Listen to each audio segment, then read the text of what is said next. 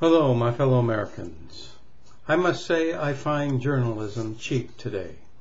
What I mean is there is no effort to really dig deep intellectually down to the bottom of the barrel, so to speak. There are numerous journalists who speak braggadocio about authoring or co-authoring some history books. These books, in my estimation, offer nothing but a rehash of history and historical personalities. I see it as a form of quick study for quick money. Cheap journalism to impress.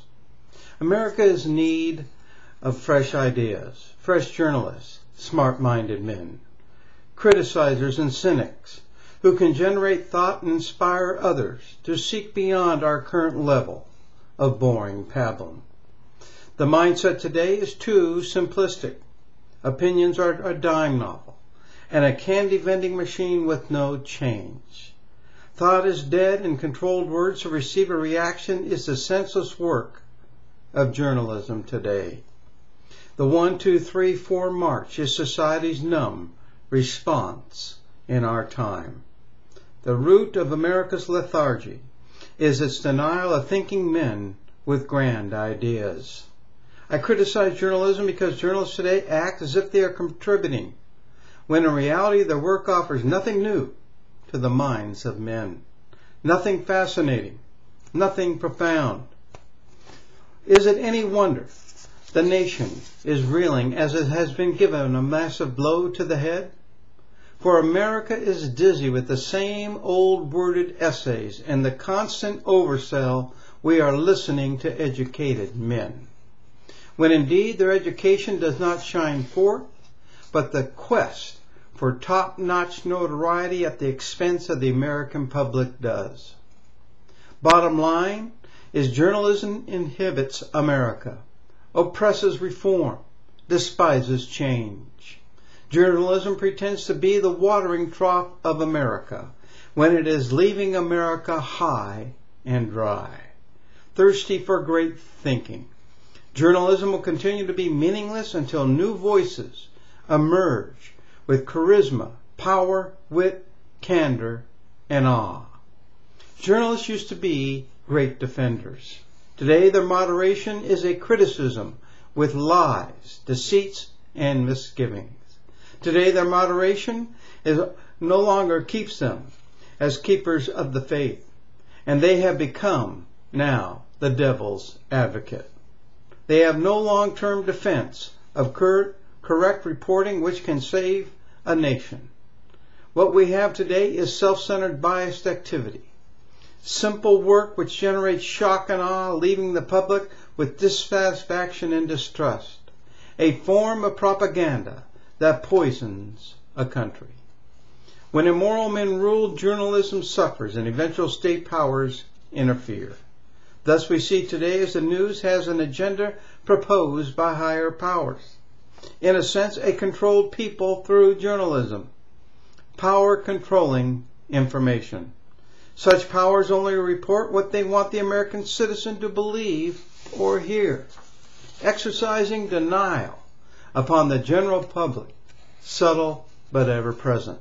Keeping truth-tellers locked up through the monopoly of their power. Media, social media, and internet information have new powers. As we have seen in the Middle East and in other parts of the world, these powers have toppled governments and influenced outcomes through media organizers.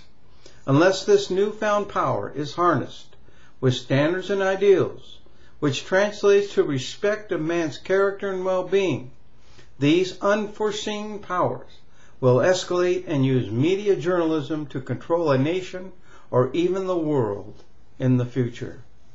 In my estimation, remedies can be found, but men of this generation are not profound enough. The assassinated leaders of the past sought a newer world. Their wisdom went with them to the grave. Their ideals and work are available through history, but not a soul in America wants to pick up the mantle. The mind of men today are preoccupied with the never-ending circle of sub-intellectualism, a poverty of the spirit, not a love of solutions and brilliance, but a settlement of what has become routine. Such our dilemma and demise. Unless the character of journalists change, America will continue to suffer at the hands of those who want to control and eliminate intellectual wit. The prophecy, "No righteous man will be found upon the earth," just may happen in our lifetime. America can become one continuous social disorder controlled by the state.